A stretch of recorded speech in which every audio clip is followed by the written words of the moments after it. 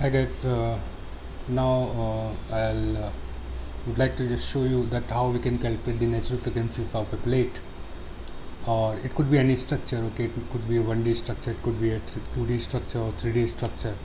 So right now I'll just show you that how we can calculate a natural frequency for my plate. So plate dimensions could be anything maybe. So for a demonstration purpose I'll just create one surface here with certain x, y, z value.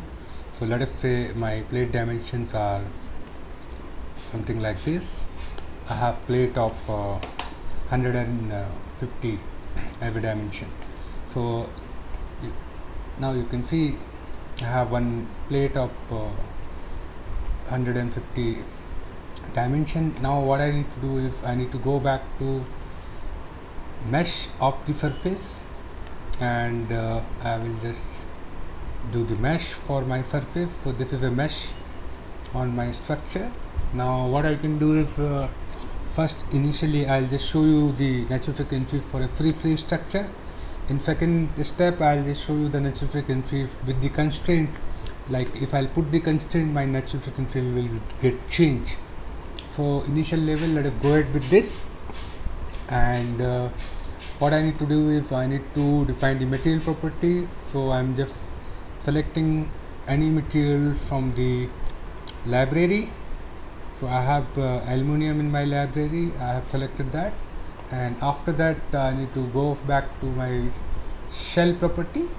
So I'm just writing any name to define this property, and here I need to select this, and here maybe I need to define the thickness also for my plate, and we can assign this thickness and material to this plate. Now what we can see is we can see the 3D visualization of the plate. How we can see that? Here we have an option utilities, we have option of display, and again we have option of display shell thickness. If I'll select all my element and I'll say apply, it will try to show me the thickness orientations basically. So this is just a visualization purpose, and after checking all these 3D thickness, now I can go back to my cancel. So it will cancel my 3D visualization stuff, and now I can go back to my analysis, and I will just simply select the deck so that it will create a natural frequencies or normal mode file for me, and I'll say apply. I'll minimize this and I'll go back to Nastran, and if I'll select my plate problem and I'll run this, it will try to solve this plate problem and it will give me some results. So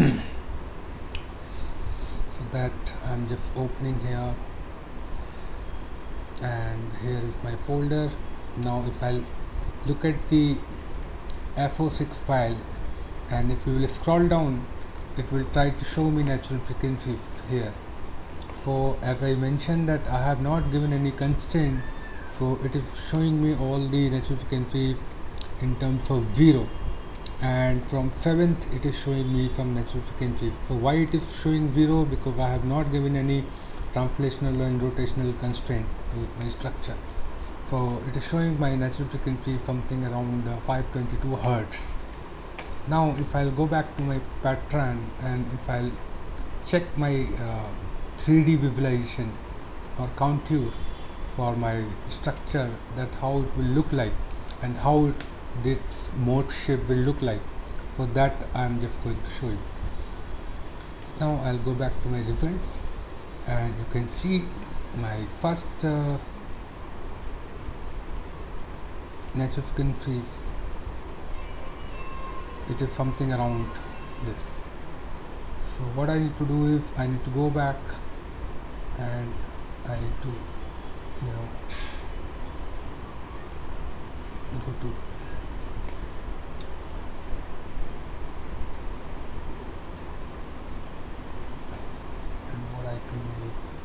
I can go back to my animation.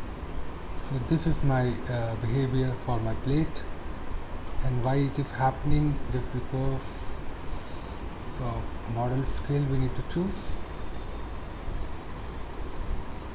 Yeah, so it is plotting like this.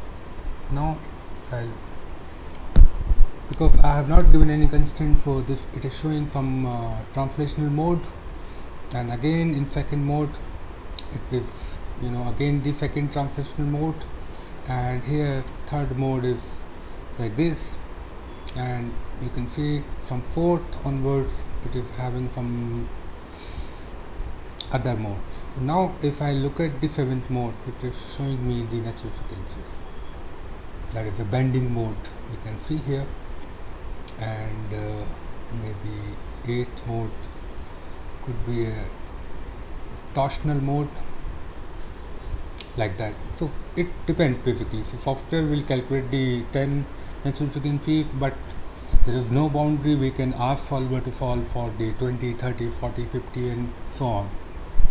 Right. So this example was for the free condition. Now I'll consider the same example here, and I'll go back to my load and boundary condition. I'll put constraint here on the edges to see whether my natural frequencies are changing or not. So I have given a constraint here to my structure. This end we are fixing, and now I'll go back to analysis, and I'm just changing my job name as a fix, and again I'm just creating a file here. Sorry, I need to go back to analyze, and again I'll create a file, and again I'll just solve this boundary condition file. And again if I'll open this file here to see whether my natural frequencies are changing, yes, of course, now I'm getting my natural frequencies in an initial phase itself. I'm not getting any zero frequencies here. So now again I'll go back to my preprocessor. I'll select my input file, output file here, and now I'll go back to my result, and you can see here there is one initial A1 for the another previous results. Now this is my next step results. Now you can see my first mode of the structure. Thank you.